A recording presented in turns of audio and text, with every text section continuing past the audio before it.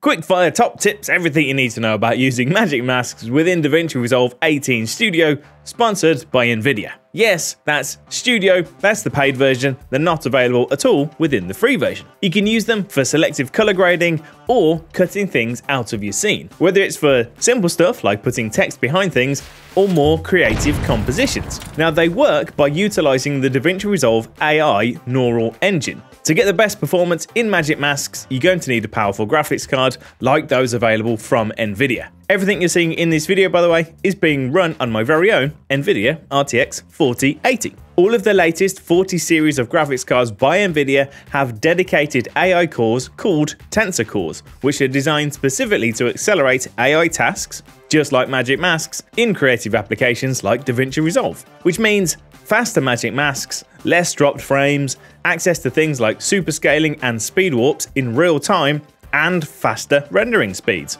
Winner! And as Blackmagic update Davinci Resolve, so do Nvidia update their graphics card drivers with their dedicated Nvidia Studio drivers to ensure that Resolve is always running its smoothest and fastest. Click the link down below to find out more. Now there are two versions of magic masks within Davinci Resolve. There's the color page version, which is kind of the OG, that one came first, and then there's the fusion version as well. They work pretty much in the same way, but there isn't an important distinction between the two. The color page version is generally a fair bit quicker and allows for obvious color grading. There's also a person mode, which we'll talk about in a moment, but the color page version is kind of temporary. If you jump back onto the edit page and transform, you'll lose your track. While the fusion version is slower, but it's more permanent and it allows for transforms and other effects to occur after you've done your track without losing that track. So which one do you choose depends on exactly what you're doing.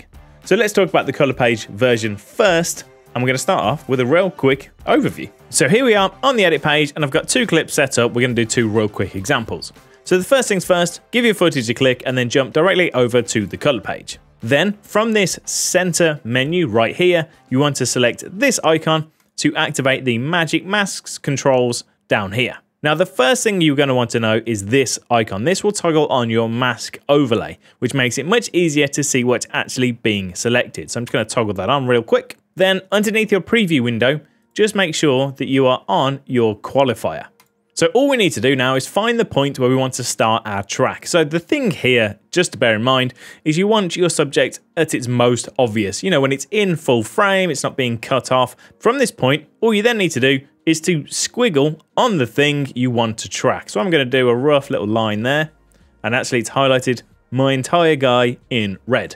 If it had missed his head, for example, I'd just do another little line to pick up his head and maybe down here, and you can do as many little squiggles as you like. Now, how long your squiggle should be has kind of been up for debate. I've always done a fairly long squiggle, while others suggest several smaller squiggles. It kind of depends on the scene, so do a squiggle on the most obvious thing first, see what's been selected, and then go from there. So now that we know it's being picked up, we then hit this icon here to do the track forwards and backwards. So we'll give that a click, and it's just going to go through the entire clip, tracking the thing we asked it to track.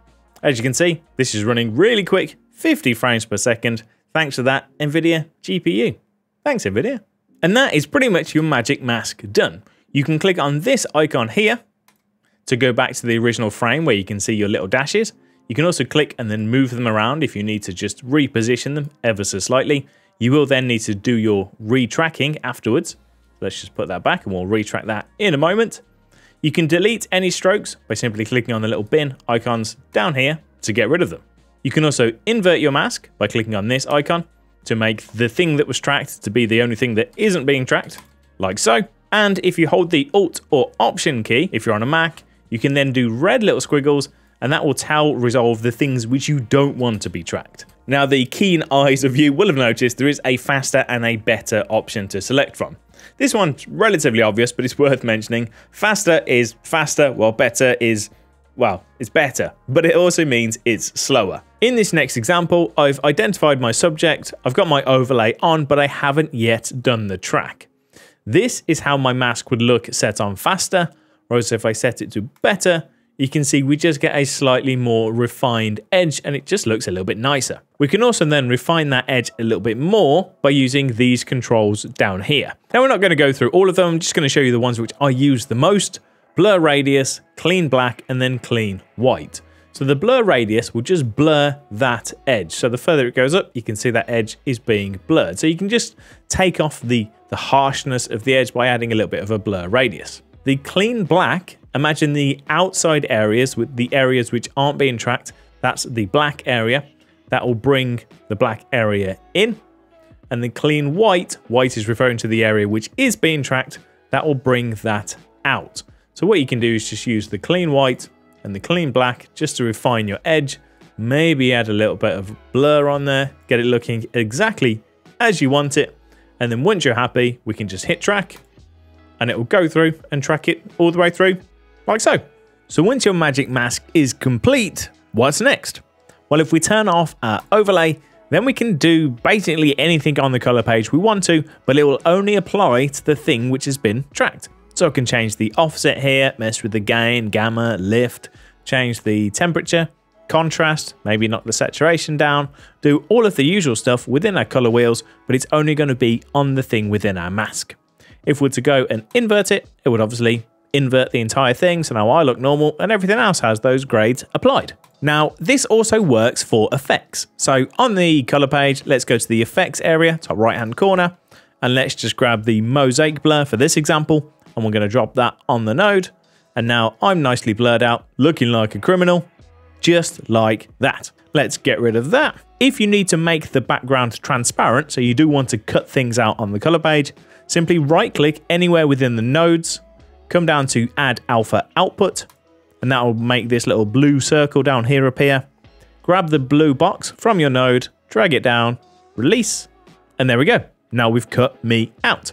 Now I've already put a colored background underneath so you can actually see what's going on. But there we go. We've used magic masks to cut me out quite nicely. Now, one last quick tip from here. If you are doing this sort of thing, I always like to add a drop shadow because it just adds a bit of depth, makes it look a little bit nicer. So once again, from the effects area, grab a drop shadow. We'll drop that on the line like so.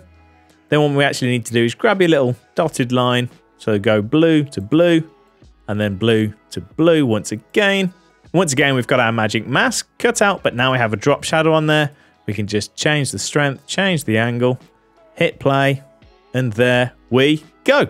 Way. So that's the basics of magic masks. Let's just jump in once again, and we're going to do a live demo with a slightly more complicated situation. We're going to do something with horses where they're crossing over each other to show how you would actually use magic mask in a slightly more realistic example. We're trying to track this white horse here.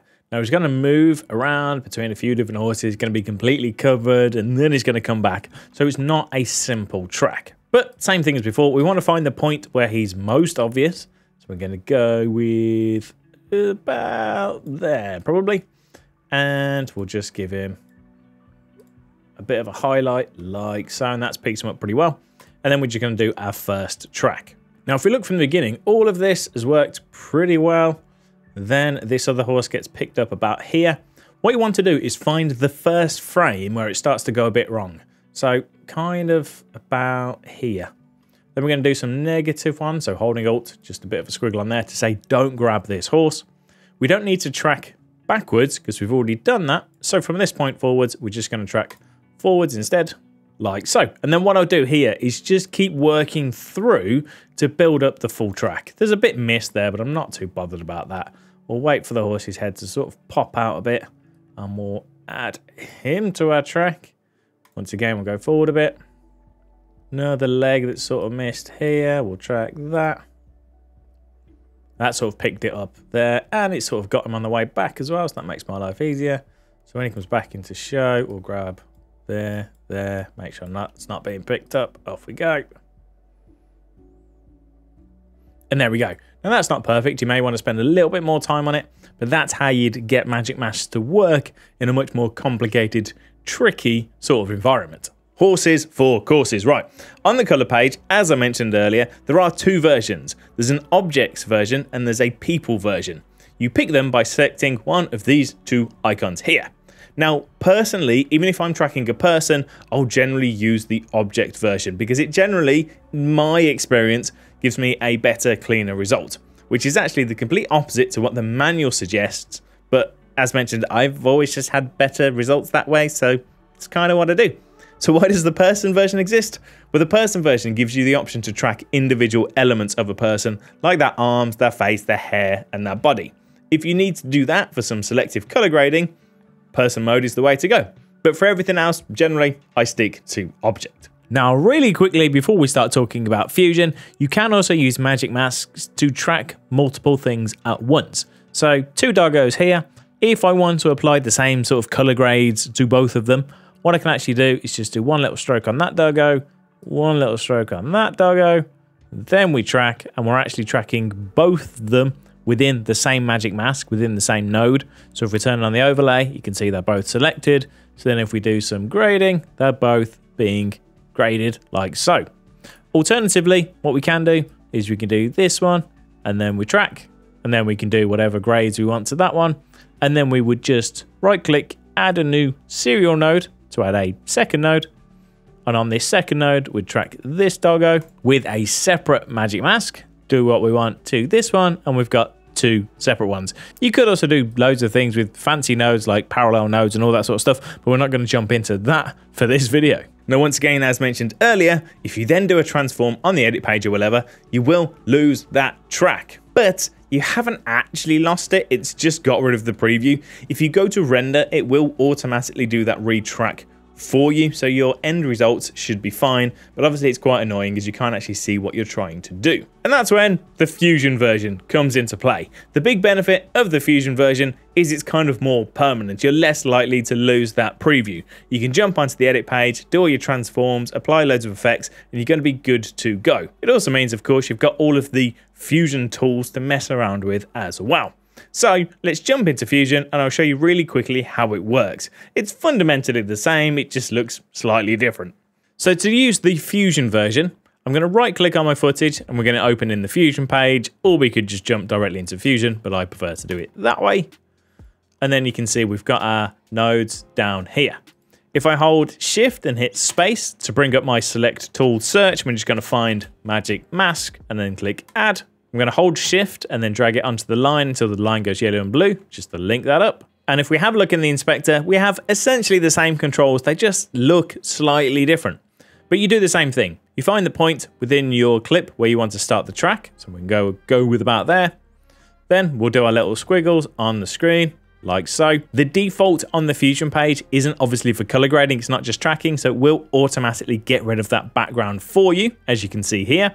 We have the same faster and better options down here, and we have the same forwards and back track. So we're just going to give that a click and it's just going to go through and track. Down here, you can see my frames are 6.19 frames per second.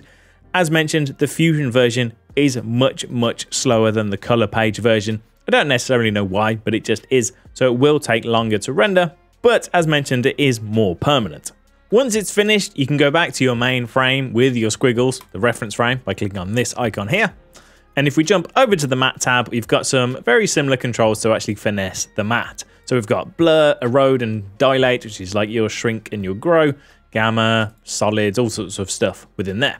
Now, as mentioned, the cool thing with magic masks on the Fusion page, if I was to grab a transform node, put it down here, we could do whatever we like. And that will, of course, stay as it is. And if we jump over to the edit page, do the same thing. We can change the angle, we can zoom this in, we can transition it, we can apply effects to it, we can do whatever we like, and that magic mask won't need to be retracked. And that's it, magic masks. Thanks to Nvidia for sponsoring this video. Make sure to check the description to find out a little bit more. Until next time, take it easy. See you later.